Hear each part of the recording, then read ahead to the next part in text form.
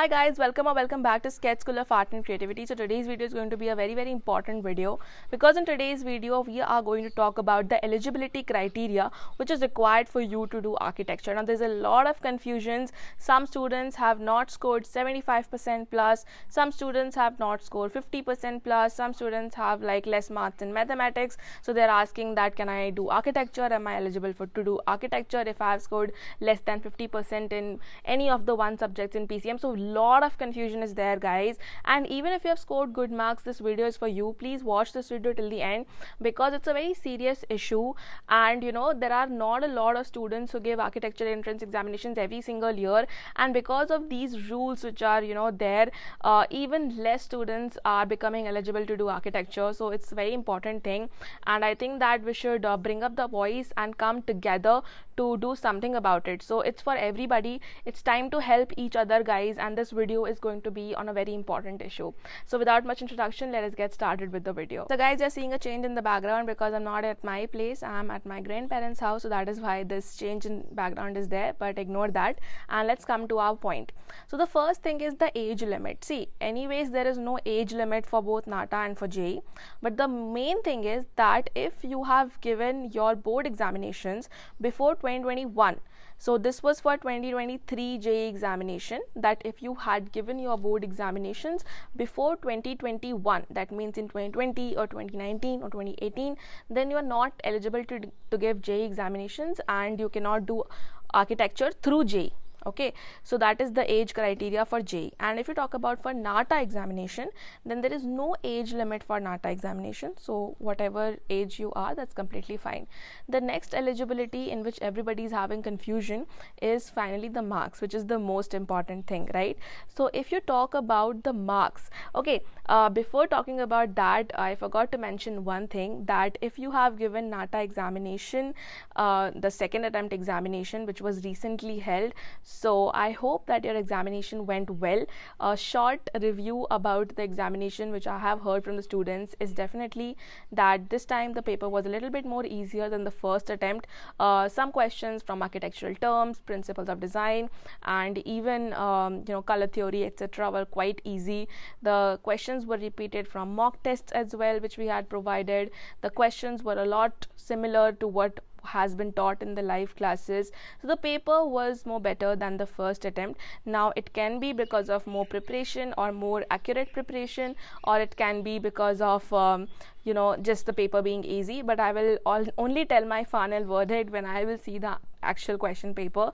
That means that when the answer key will be out. So I wish you all the very best for your results, guys. I hope that the second attempt was good, and for the students who are planning to give the third attempt as well, the students who are thinking that they should not appear for the third attempt, kindly wait for the results of the second attempt as well, because if your marks is quite similar from the first attempt, so if your first attempt marks and second attempt marks is quite similar, so it's suppose it's in first attempt is 100 and in second attempt is 101, so your aggregate is anyways going to be 100.5, right? So because whatever marks you are having in your third attempt, however less it is, maybe it's 80 as well, so your aggregate or your final marks will be 100.5, so it's just a difference of 0.5. So if your marks is very similar, like only 1, 2, 3 marks ka difference hai in first and second attempt, then please prepare well and appear for the third attempt as well, just for that shot. And if there's a huge difference in marks like 100 and 140, then you should not take a chance and appear for third attempt. So that's the case. Let the results come and then decide that if you want to appear for third attempt or not. And I wish you all the very best for your results, and let's continue with our video regarding the marks.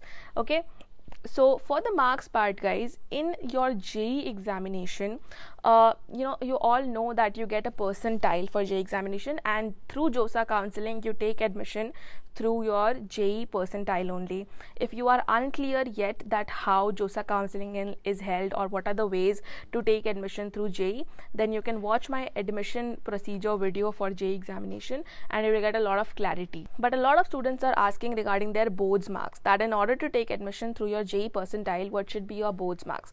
So your boards marks, guys, should be be at least minimum 75%. Now what was happening is, from the past 3 years, because of COVID, this 75% rule was relaxed. That means you should either just pass your board's examination, or you should have 50% of marks in your board examinations. So this rule was very relaxed from the past 3 years, and when the NATA brochure was released before the JEE first attempt, this 75% rule was back. So a lot of students protested that from past 3 years, this rule was not there, so we did not know, or whatever. So there was a lot of protest and a lot of things were happening, that a lot of students were not able to score 75%, but they had really good score in your JEE, so they had a good percentile, right? There was a lot of confusion. So email kara hoga logon ne, parents ne call kara hoga. So when they released their JEE second attempt brochure, in that they made a small update. The update was that in your respective board, so it can be CBSE board, it can be Maharashtra state board, it can be any board examination, right? So in your respective board, if you are in top 20 percentile, okay, so all the students who have given the board examination, if your score is like in the top 20 percentile, that means if you are ahead of 80% of the students who have appeared for that particular board, then you are actually eligible to take admission through JOSA counseling, or in the like in the NITs and the SPAs, right? And for BTech, yeah, the IITs and all. So for B.Arch, it's mostly SPAs and NITs. So they actually took, heard the students, and they heard their problems, and they took some steps to solve the problem. So they did that. So a lot of students in Maharashtra board have actually scored like 60% or 70%, and it's the case for everybody. So maybe the paper was a little bit more tough, or the schooling was not proper. So a lot of students have actually scored quite low, but maybe they are in the top 20% who have scored good marks. So they are eligible to do architecture now for like a JEE examination, taking admission through JOSA counseling in SPAs and NIT. So JEE actually made this change. But if it comes to NATA, guys, in NATA still the criterias are not relaxed for this year. And again, the before COVID, all the criterias which were there in the NATA examination is actually back. So you have to get minimum 50% aggregate marks in your PCM, so physics, chemistry, math. So individually, if you have score less than 50, suppose in one subject mathematics you have a score less than 50, suppose it's 47, but in other two subjects your score is like 65, so aggregate PCM is more than 50, then you are eligible. But if aggregate score is less than 50, then you are not eligible. And even if your total percentage in board marks, so including all the 5 subjects, so if your total percentage is like less than 50, then also you're not eligible. So for PCM also it should be average 50, and all the 5 subjects including also it should be at least 50 minimum. So actually apparently a lot of students have not scored more than 50% aggregate in PCM. So there are a lot of students who have less than 50 aggregate marks in PCM, and they are requesting me, actually calling us and requesting us to tell us something, that what to do. And actually apparently, guys, because this is a rule from COA, so nothing can be done. If COA has stated that this is the rule, you should have minimum 50%, so you're not going to get any chance. You cannot do architecture as of now. So I'm making this video to request all of you to actually mail COA. So please write an email to COA. And apparently I visited their website and I could not find a proper mail, so I found a raise ticket wala section in which you can raise a ticket and enter your complaint.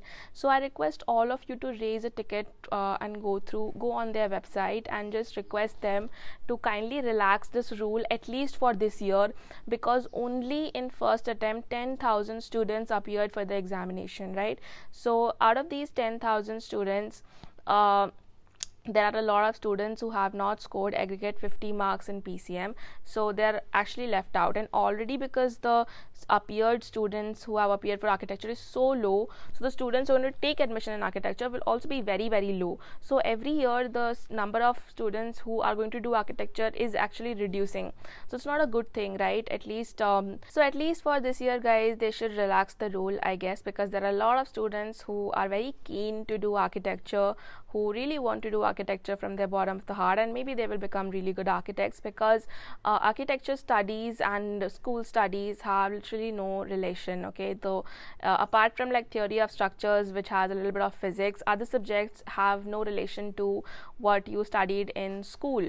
So it's very different study. So you can never say that if any student has not scored more than 50% in PCM aggregate, so he cannot become a good architect. And also before like few years back, even commerce student could do architecture, and they suddenly made it for only science students. Now they have this restriction that PCM maybe आपके 50% होने चाहिए, so it's a little bit more tough for many students.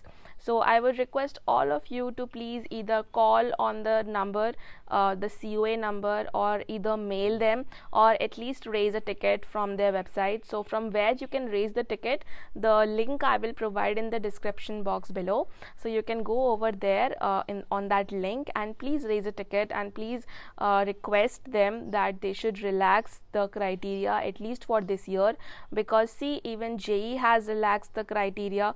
So 75% था, पर अब उन्होंने top 20 percentile के लिए भी कर दिया है. So they have also thought something, and they have also came to a solution for architecture students.